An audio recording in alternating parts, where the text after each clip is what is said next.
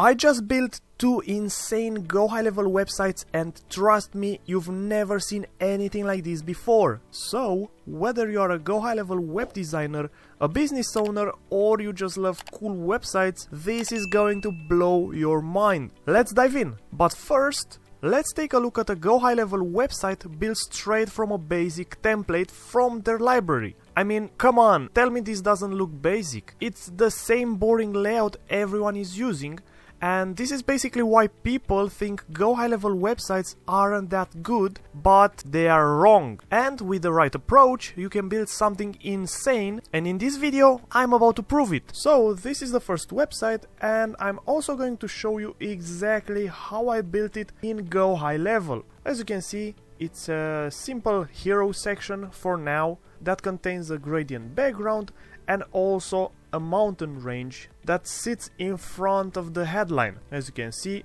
this Reach New Heights headline goes behind the mountains as we scroll. This is called a parallax effect, and in GoHighLevel you can apply such an effect only to the backgrounds, but with the help of JavaScript codes you can also achieve this effect on any section you want. And as you can see, we did this for an entire section right here that goes behind the mountains. You can have subtitles, you can even have a button that it's clickable, and as you scroll the button goes down behind the mountains. You can add really cool effects like a sun, so you can replicate a sunset, and you can change the background color as you go down. There are tons of cool effects that you can add to enhance even further this cool hero section. So let's go into high level and show you exactly how I've achieved this effect. The first thing that I created was the header section, and then the main section that contains the gradient and also the headline, and obviously if you want to add buttons you can also do that, and I'm gonna show you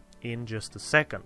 The reason why I made two sections, one for headline and one the main section, is because initially I wanted to have a sticky header, and the only way to achieve it was by having a different section specifically for the header, as you'll see in the next website. So after we have two sections, I can't click on the navbar because it's behind the main section right here, but you can see it here. If you click on this section here, you can see that we have indeed two sections.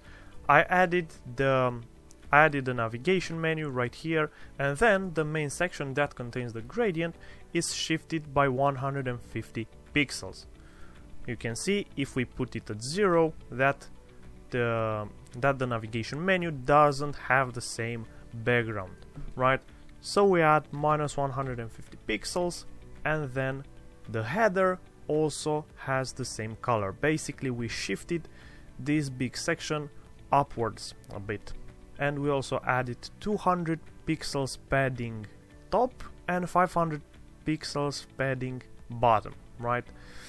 And as you can see, we have a nice clear background. This is achieved by adding this class, gradient background, and I will show you exactly what this class does. You can pause the video and copy this exact code if you want to have the same background.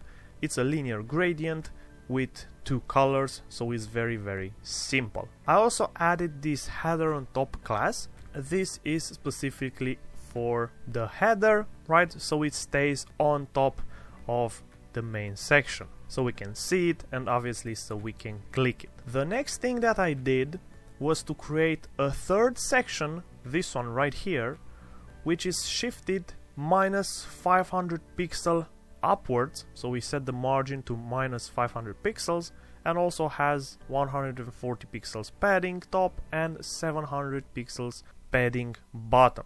This is just to encapsulate the whole image in it, right? And not just have a very thin section. Obviously we can play around with this depending on what we have as the next section, but for now I added 700 pixels so we can see the whole mountain range. And as you can see, it has an image, and that image fills 100% of the width. We don't want this to be parallaxed, right? Because it ruins the effect. We want it to be full centered or 100% of the width, right? Both options work perfectly fine. What is so special about this picture? Well, it doesn't have a background, and the way I achieve this is through Canva, or you can do it through Photoshop. You get a picture with mountains or with houses or something that would make sense with such an effect, right? In this case, I took a mountain range and I eliminated the background and I exported it as a PNG with transparent background. This way we don't have a background behind this mountain range, and this is the exact reason why our gradient background from the previous section goes behind the mountain range. And the last thing on the list is to create a custom code element like this, which contains this JavaScript function. You can pause the video once again and write this function yourself, or if you have my Notion template, link in the description, you can see a full tutorial of this effect on this page called Cool Section Parallax Effect. And the result is this stunning looking hero section with the text going behind the mountain range. And as I promised you, I'm gonna also add a button so you can see that it also works with a button, so you can add tons of cool features to this exact hero section. And as you can see, we have a button here. It doesn't have any animation for now, but obviously you can add, and if we scroll down it goes behind the mountain, so it gives the website a sense of depth, a sense of perspective. It makes it look more 3D, let's say. On the next website that I made, I implemented this crazy looking effect. It's a small circle with a label next to it that follows the mouse, and the cursor is basically like a magnet for this circle. As you can see, wherever you go on this section, the little circle and label follow you, and if you hold down your button, the text disappears, and also there's a small animation for the circle, and if you hold it for longer, as you can see, the images start to cycle, which is a really cool effect. This specific hero section I designed to be for a potential travel agency, and as you can see, it says right there hold to travel, and then you can explore the different destinations that this travel agency has. And as you can see, the text here also changes based on where you travel. So it adds a really cool and interactive effect to this website. And obviously there are multiple use cases for such a hero section. For example, you can have a photo gallery. If you're a photographer and you want such an effect on your website, you can instead of hold to travel, hold to see my portfolio or something like that, and then you hold click, and then your portfolio starts to show, right? And in my opinion, it's a very unique way to display an image gallery. I took inspiration from this website. As you can see, it has a similar effect. This is where I took my inspiration. Obviously they have a much cooler effect, but it was pretty hard to implement it in GoHighLevel, so I sticked to something much simpler in terms of image animation. As you can see, sometimes it's a bit unstable because of the image resolution, so if you want to create such an effect, make sure that the image resolution is not too big, and also don't turn off image lazy loading. I turned it off just because it looks better, but performance wise the website loads a bit slower. But yeah, this is the effect, this is the hero section. Now I'll show you exactly how I've built it. So similarly to the previous website, we have two sections, one for the header and one main section for our main hero section. The header is sticky this time, and if you click on it, you can see it has a blurred class, and if we check that class, you can see it has some properties that make it blur.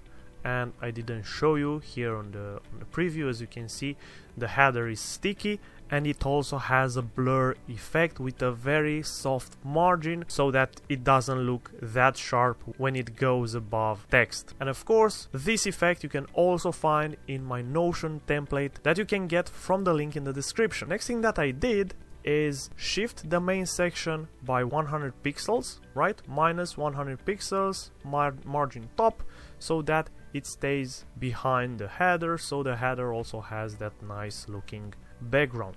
And I also extended it further down to 400 pixels and padding top 200 pixels, so the text is not too cluttered up here. The next thing was to create two titles, one main title and one subtitle, and after that I added a custom code, and this code contains a very big JavaScript function, mouse animation, and also for the image cycling. And again, if you want to get this code, you can get it from the link in the description in my Notion template. And if you already have the Notion template, you just go to this page, magnetic cursor with interactive background, and there is a full tutorial about how to create this page. And next, if you're interested in how to build a website in GoHighLevel from scratch, then watch this video.